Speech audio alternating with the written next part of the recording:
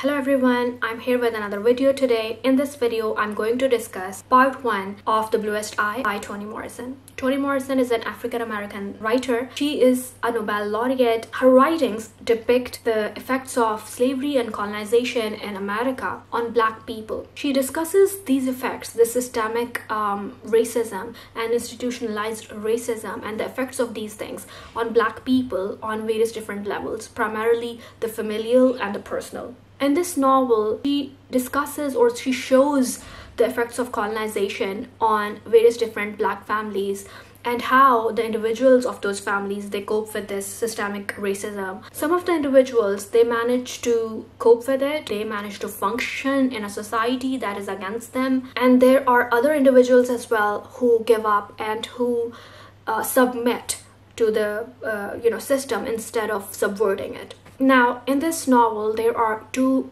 main Black families. One of them is the Breedlove family and the other one is the McTeer family. The protagonist of the novel belongs to the Breedlove family. Now, the Breedlove family is shown to be absolutely dysfunctional on many different levels. There are different kinds of abuse that take place in this family. Some of the abuses, they are a result of the system itself, and some of them come because of the personal inadequacies and lacks of these characters. Then there is another family, the McTeer family, and that family is shown as a foil so that we can compare and contrast the two families, the dysfunctional one and the one that seems to be a little bit functional, despite all the economic and racial injustices. Breedlove family has 4 members, the father and the mother, and then Pecola and Sammy Breedlove, the son and the daughter. Pecola Breedlove is the protagonist of the novel, and she is a subject of different kinds of injustices that we have been talking about previously. Toni Morrison makes her to be the primary victim of all of these institutional racist tendencies of the society, and she becomes an object of oppression as well as strange kinds of evil desires, and her character is very complex and there's a lot to unpack when we look at this character. On the other hand, the McTeer family has also 4 members, the 2 daughters, Claudia and Frida, and the mother and the father. Claudia and Frida McTeer are both friends with Pecola. The novel starts with the McTeer family and it zooms into Claudia McTeer. She is a young girl. She's younger than Pecola as well, and she basically is shown to be coping up with the experiences of racism in the society. Now, the novel begins with the narration of Claudia McTeer, or you can say that it represents her point of view. Claudia is a very young girl, so her emotions are shown to be quite unfiltered, and she thinks about the society around her in a very naive and innocent way. And I think Toni Morrison has used that lens in order to show the injustices of the society in a magnified manner, because in this way she is able to portray what kinds of injustices take place there, what kind of brutalities, what kinds of discrimination takes place there, and in this way she is able to portray the effects of this kind of discrimination on children as well as on adults. In the beginning of part 1, Claudia experiences a racist incident. She encounters a white girl who is the owner, or who belongs to the owners of a pastry shop, and that white girl mistreats Claudia and her sister Frida. This compels Claudia to harbor negative feelings towards this little white girl, and also other white people as well. So Toni Morrison tries to show this kind of an event as a microcosm for a larger society that is full of racism and that is full of these mistreatments towards Black people. I'm going to read a few lines from the first part, from the first chapter, and then we can talk about it a little bit further. She rolls down the window to tell my sister Frida and me that we can't come in.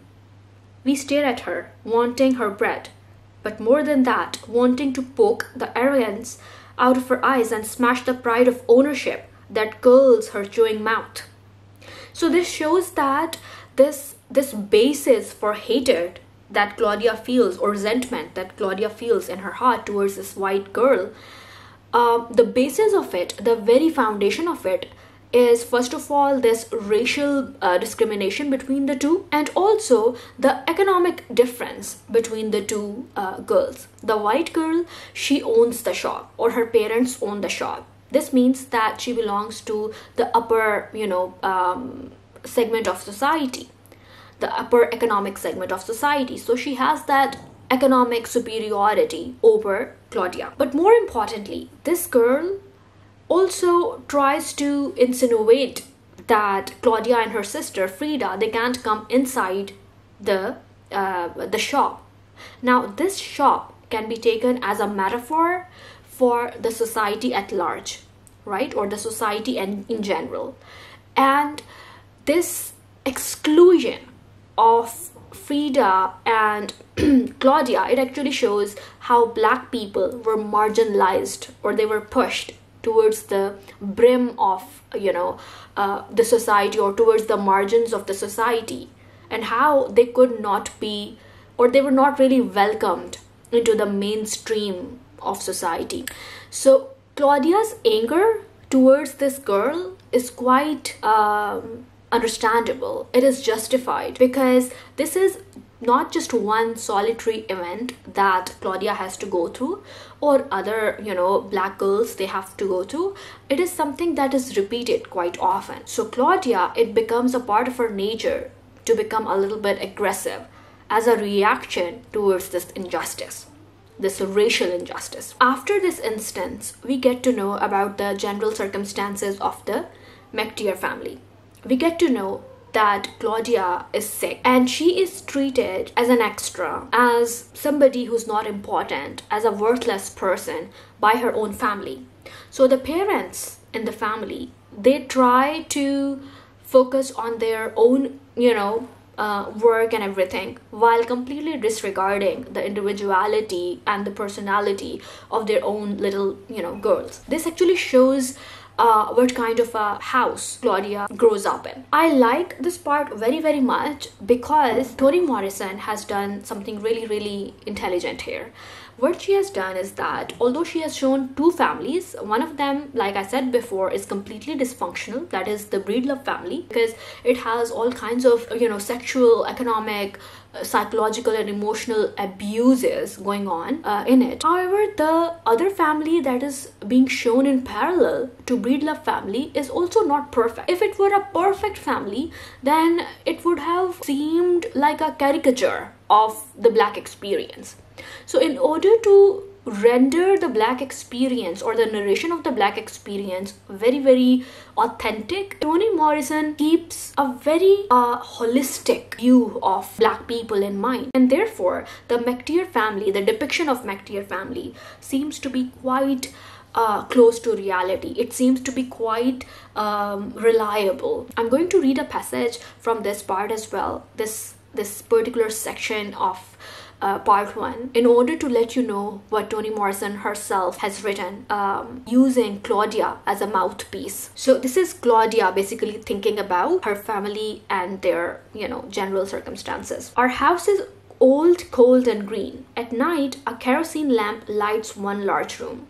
The others are braced in darkness, peopled by roaches and mice. Adults do not talk to us, they give us directions. They issue orders without providing information. When we trip and fall down, they glance at us. If we cut or bruise ourselves, they ask us, are we crazy?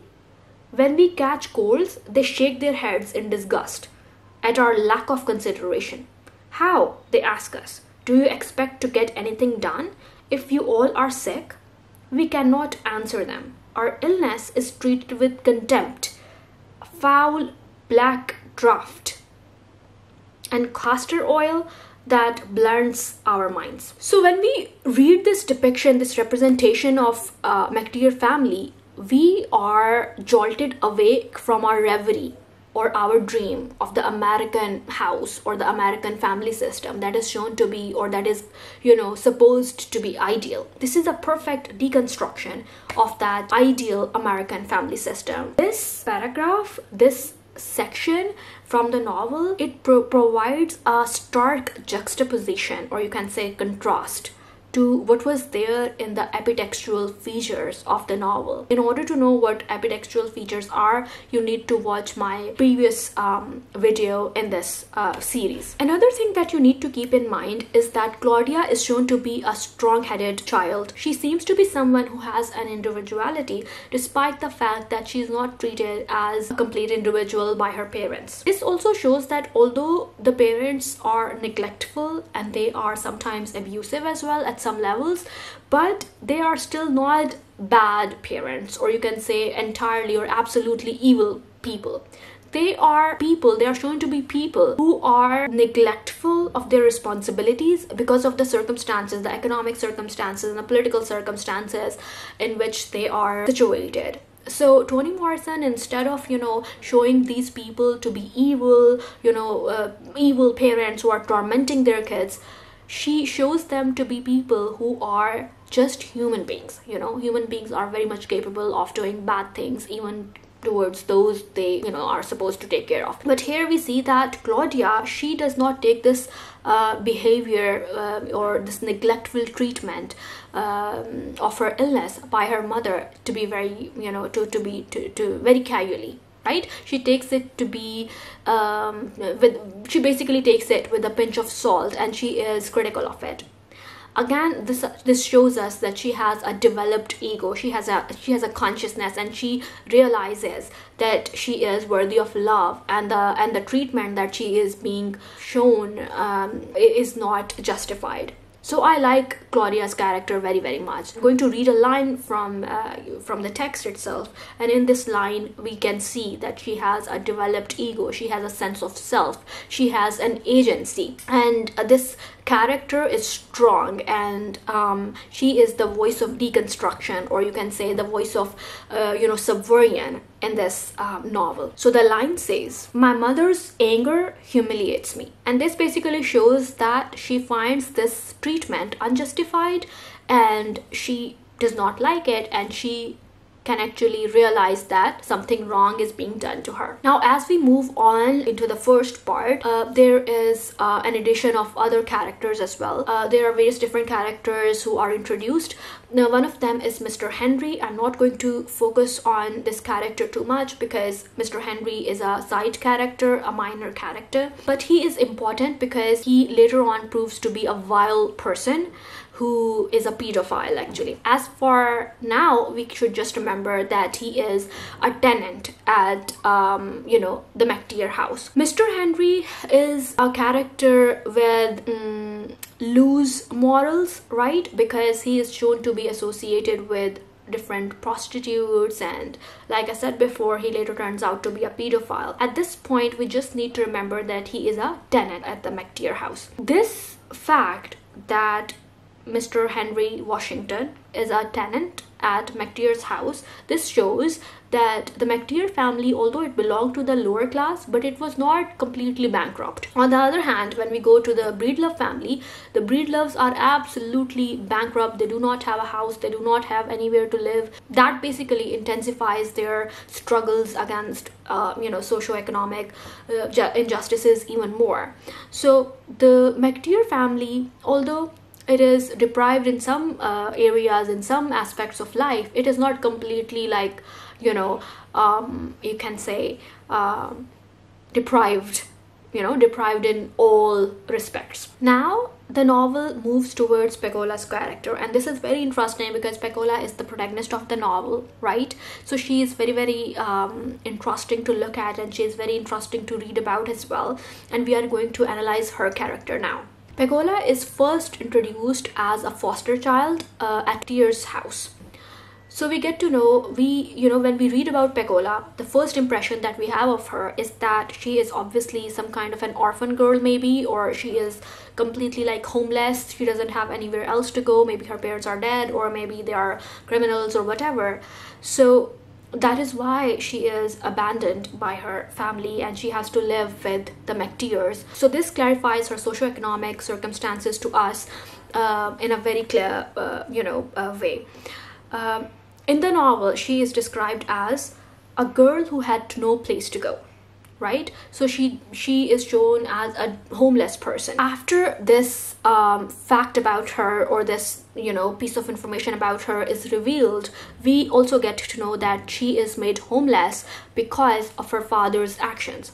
Now, her father is shown to be a drunkard and a violent person who sets his own house at fire, right? So he's obviously mentally not very stable. He's shown to be somebody who is absolutely reckless, and who is economically and financially bankrupt.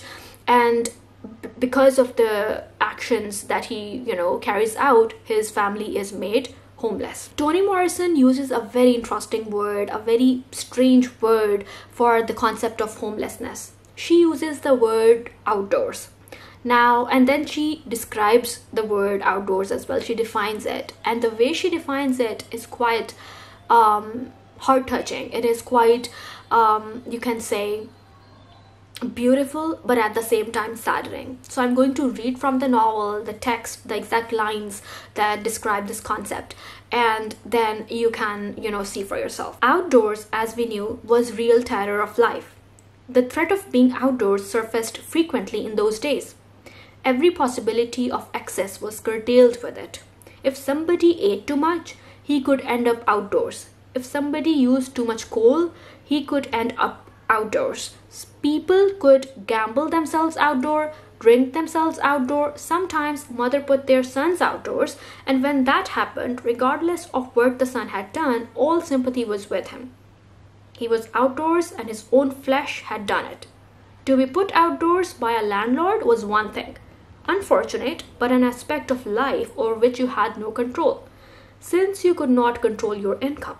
But to be slack enough to put one's own kin outdoors, that was criminal. So as you can imagine, Collie Breedlove was considered to be an absolute maniac and a person who had no conscience, a person who had no sense of responsibility. Because of his actions, because of his irresponsibility, and because of his, you know, selfish nature, his family had to suffer and they had to be homeless. They had nowhere to go. And this shows that this was a constant fear. Being homeless was a constant fear that was there when it comes to black people, because they could be turned homeless. They could be converted into homeless people if they, if they were a little bit reckless, because they did not have that generational wealth accumulated by their ancestors like the white people did. This also refers to the accumulated wealth that white people had, and the advantage they had, the systemic advantage they had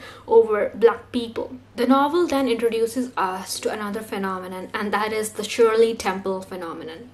Now, Shirley Temple was a very famous Hollywood movie star. She was a child actress as well, and she was quite popular, and she was considered to be this ideal face of little white girls, and she was so beautiful, and her pictures could be found on crockery and like plates and other things like that.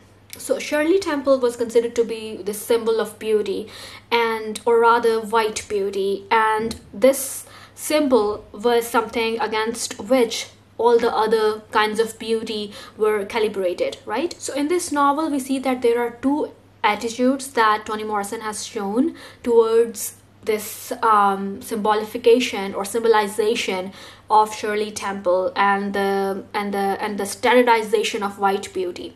On the one hand, we have Pecola and Frida, who both love Shirley Temple, and they are fascinated by her beauty, by her curls, and they want to be like her. So there is this saucer in which Pecola tries to drink milk, and she tries to drink it really, really quickly so that she could look at the face of Shirley Temple on that saucer. But on the other hand, we have Claudia, who is a force of resistance in the novel from the very start.